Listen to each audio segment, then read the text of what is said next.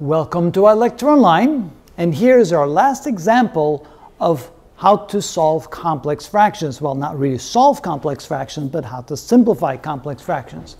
So whenever we have negative exponents, the first thing we should do is turn them into positive exponents. So when we do that, we get the following.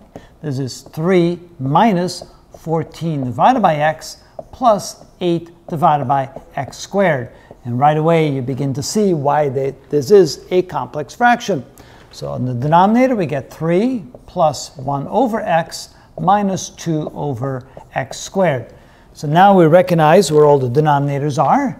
We have an x here, we have an x squared, we have an x, and an x squared. So you can see that the largest of the two denominators, x squared, is indeed the lowest common denominator.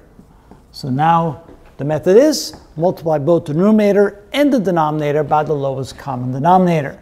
So this we multiply times x squared, and the denominator we multiply times x squared. When we do so, we get the following. 3 times x squared is 3x squared. Here, notice that x squared divided by x is x, so we get minus 14x. And here the x squares cancel, we get plus 8. In the denominator, we get 3x squared. Here, x squared divided by x is x, so we get plus x. And here, the x squares cancel, minus 2. Now, the question is, are these factorable?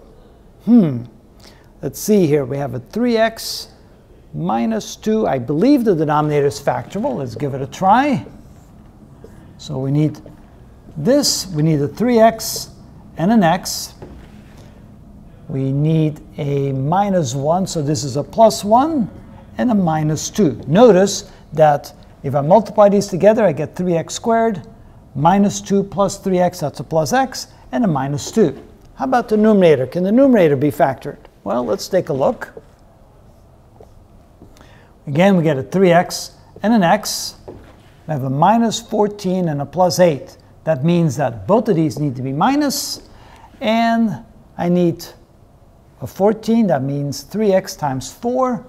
And times 2, because negative 2 times negative 4 is plus 8.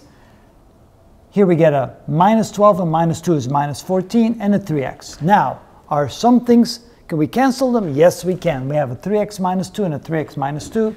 And so finally, the final result is an x minus 4 divided by an x plus 1.